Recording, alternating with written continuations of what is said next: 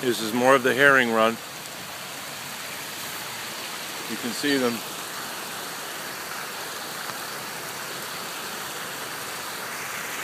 They're going up the river. Thousands of them go by through Glenwood Park in Bridgeport, Connecticut. Thankfully, we have a little bit more rain, and the water in this cement berm is high enough for them to make it. They seem to all be making it over now that there's enough water. Some have a little bit of a struggle, but they all are seeming to make it. Pretty incredible how many fish are actually swimming up this river when so long ago there were none. Really is a testimony to the DEP, and you can see them all right under the surface of the water here. This is constant for days now. We've had to help some of them up.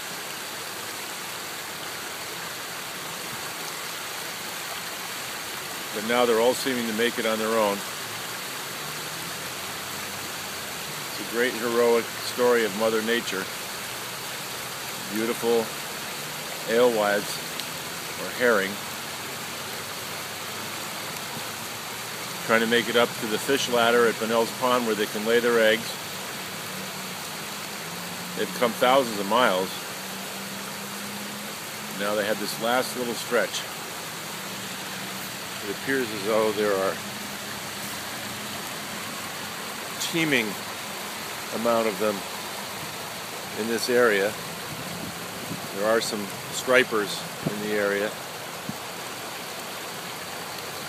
And there they go.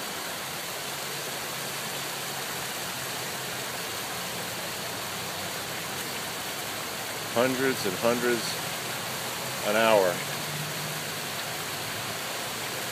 A really great story of how we've been able to reestablish the anadromous fish here in Connecticut.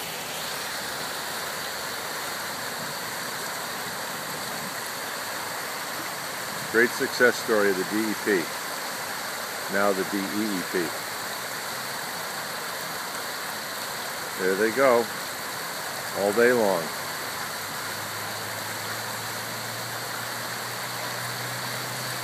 Wow, look at that guy.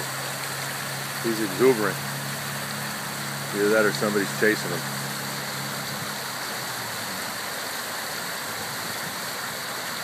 Quite a story.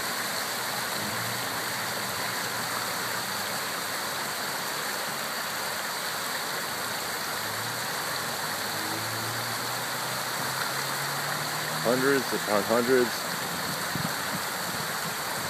of fish. What a wonderful story. Never give up.